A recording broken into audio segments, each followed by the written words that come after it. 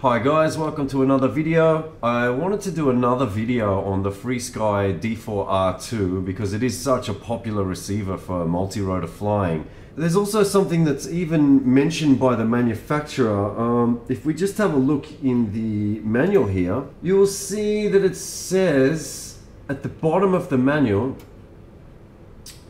CPPM channel cannot handle all 8 channels at the same time with all throws maxed out, as it does not have enough frame gap. It is recommended to use at most 6 channels from CPPM channel while leaving off the last 2 channels, otherwise improper performance might occur. Now also, FrSky has released a firmware which is the 27 millisecond firmware. And if we have a look at the documentation for that, you can see here that the firmware here is a 27 millisecond frame length. So let's just have a look here. On the stock firmware, it's an 18 millisecond frame gap, as it says here. And on the updated firmware, it is a 27 millisecond frame gap.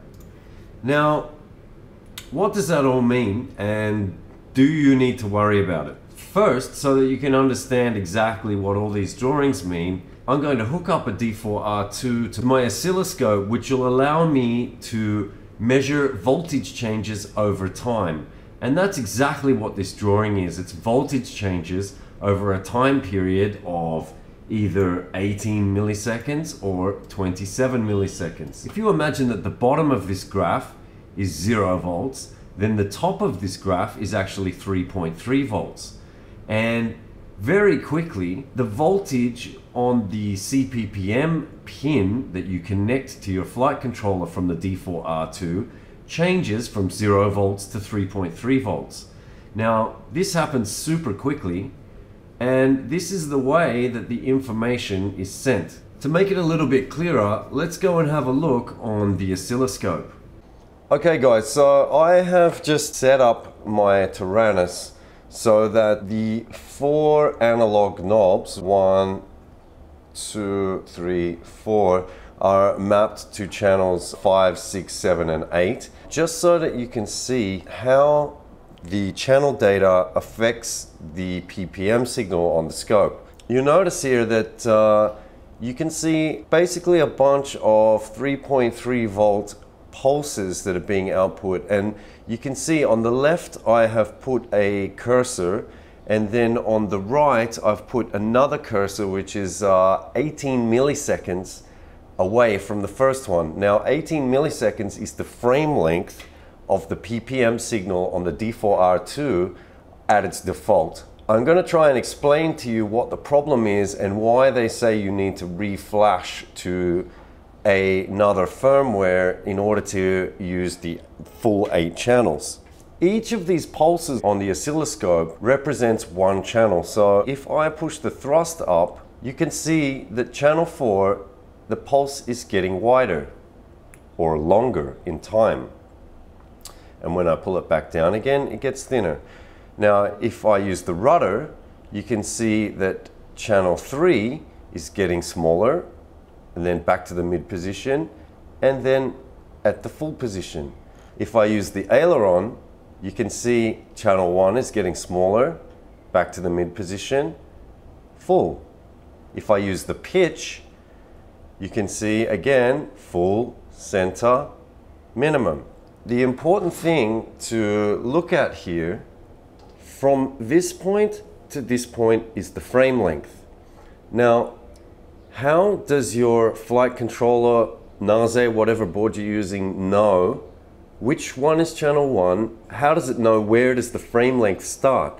And the way that it knows is it's looking for this one large pulse at the end. It sees the large pulse at the end, then the gap between pulses, and then it knows that the next one is for channel 1. Now, what happens if I just wind up all the channels? So here's channel 5 to full, here's channel 6 to full, here's channel 7 to full, and here is channel 8 to full. Now I put my throttle to full, I put my rudder to full, and you can see that that end gap is starting to become close to indistinguishable from the actual channel pulses. Now I put my pitch to full, and now look what happens when I put the aileron to full, the last channel that's not on full.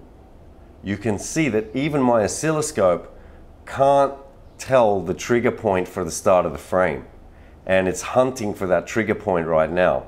If I bring one of the channels back, all of a sudden it can find the start point again. So this is the problem. With 8 channels running, you cannot put all channels to full, otherwise the flight controller loses its ability to be able to tell where is channel 1 or the beginning of the frame. So hopefully that makes it pretty clear. Now in the manual for the D4R-II, they actually say that you can only use 6 channels in PPM mode safely, but you know, I can prove that you can quite easily use 7 channels. There's no problem there. It's just when you push that 8th channel to full, there's not enough length in the frame to distinguish the synchronization pulse at the beginning. This would be a problem if you were using stick control or analog control on every channel. But with a multi-rotor, we're never doing that. Even if you have, let's say, your standard 4 flight controls with your throttle, rudder, aileron, and pitch, even if you wanted to add, say, a gimbal tilt or a gimbal pan, then that's only 6 channels, and you still do have channel 7 and channel 8 free, which you could use for, let's say, an arm switch and a mode switch. However, we know that even if it was switches, when the switches are all in the full position and all your other sticks are in the full position, you're going to run into a problem with the frame length, as I demonstrated earlier. So now we understand how it works, but what exactly does that mean? How does that affect us flying a multi-rotor? Well, let's pull up the calculator and do some simple math. With the stock firmware, we've got a period of 18 milliseconds, and obviously there's 1,000 milliseconds in a second. So if we divide 1 second by 18, we can see that this frame happens 55.5 times every second. It's repeating over and over again, 55.5 times a second. And what that means is that what you are physically doing on your controller is being updated to your flight controller 55 times a second. Now, if we change from the stock firmware to the extended frame period firmware, all of a sudden this changes to 1 second divided by 27.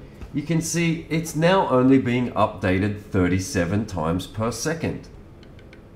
Now, you might think that it's not that much of a difference, but think about what the difference is between when you're playing 37 frames per second FPS shooter and a 60 frame per second FPS shooter. There actually is a noticeable difference.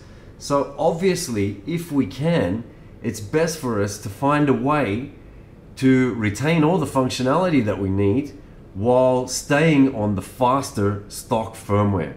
So I thought about this, and to me the answer was quite simple, and I hadn't seen anybody else sort of explore it or discuss it. So I'm going to take you guys through the solution that I came up with. So let's go to the mixer section and let's edit channel 7 so that it becomes, for example, switch A. And let's edit channel 8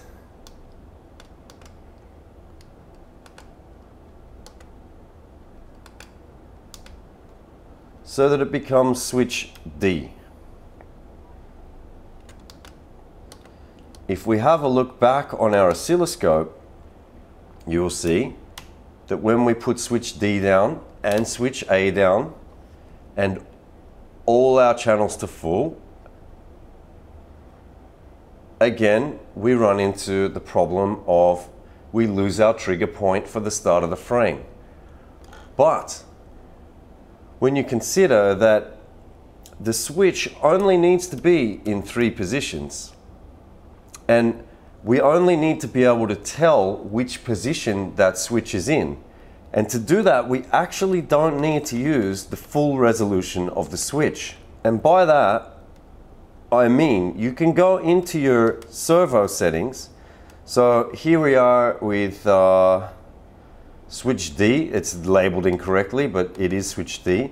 Now I can go to our max value and wind that down.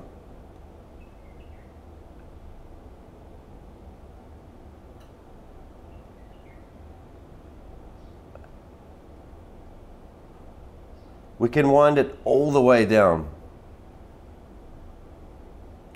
And now you can see that pulse, even when the switch is all the way down, it's never actually going to full. So now in the full mode is no different to the mid position. And you might think that that's a problem,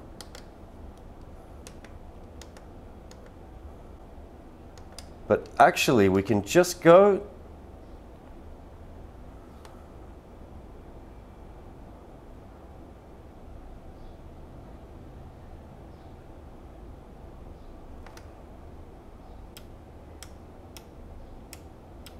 to our sub trim.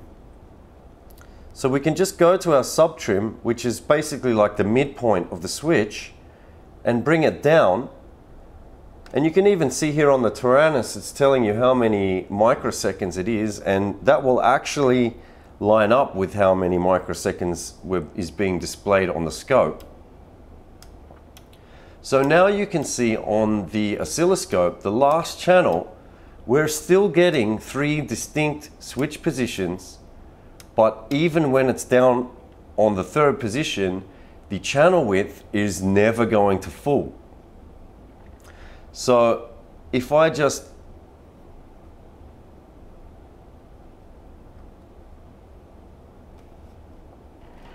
you can see what the full channel widths look like there. And looking on the last channel, it's never going to full. And I can have everything wound up to the maximum position, including this switch, and we're still triggering on the beginning of the frame. So this is a great little hack that allows you to keep the original 18 millisecond per frame firmware on the D4R-II. So obviously there is an advantage to keeping the faster 18 millisecond firmware. And this little hack is a great way to do it.